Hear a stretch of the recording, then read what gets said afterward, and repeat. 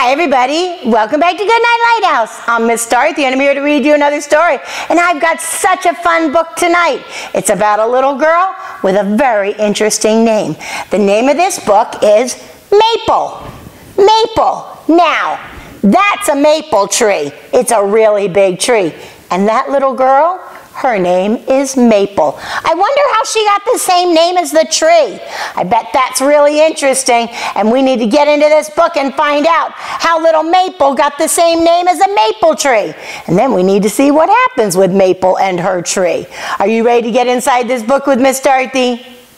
Good. I need you to sit up and listen up, because here we go. Maple. Written and illustrated by Lori Nichols. Maple loved her name. Look, there's a little girl named Maple sitting under a big tree. When she was still a whisper, her parents planted a tiny tree in her honor.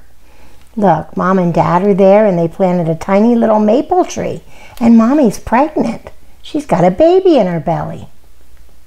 And even though Flavia, Millie Jane, Lena, Lily, and Constance were all good names, Maple was the perfect fit. They named her Maple, just like the little maple tree. And as Maple grew, so did her tree. Look, she's just a little baby by a little tree, and then a bigger girl by a bigger tree. Sometimes when Maple was noisy, which was a lot, her parents sent her outside to play. Her tree didn't mind if she was loud. Maple would sing to her tree and sway for her tree and sometimes pretend to be a tree. Wow, she loves playing with her tree. On some days, when the wind was just right, Maple would simply lie under her tree and its leaves would dance just for her. Then one day, Maple noticed her tree was bare. Maple was worried her tree might get cold. So Maple took off her jacket and gave it to the tree to stay warm. It must be fall because all the leaves are falling off the tree. But it's okay. Maple wrapped her jacket around to keep the tree warm. Sometimes Maple wished she had someone else to play with. The tree wasn't very good at throwing snowballs. She wondered if the tree felt the same way. Does the tree get lonely sometimes? So Maple introduced her tree to a friend. She made a snowman. But that friendship didn't last. The snowman melted. But Maple and her tree still had each other. Through winter and through spring. Then one day, something surprising happened. Looks like somebody planted another little tree. Then something really surprising happened. Mommy has another baby in her belly. Maple's gonna be a big sister. Maple became a big sister. Look, she's got a little baby. Maple tried to be a good big sister. If the baby was cold, Maple gave the baby her hat and gloves. If the baby was lonely, Maple would share her special friends. But Maple couldn't always make the baby happy. And when the baby was noisy, which was a lot, Maple would take her outside to play. And something magical happened. Look, now there's a little tree and Maple's big tree. Maple's tree danced for them both. She's sharing her tree with her baby sister. And there was just enough room under the tree for Maple and her little sister, Willow. Oh, they planted a willow tree for the new baby and named her Willow.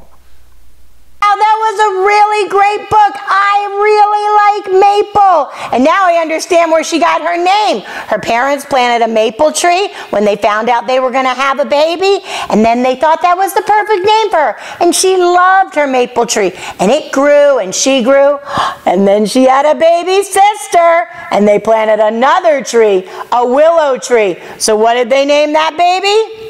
Willow.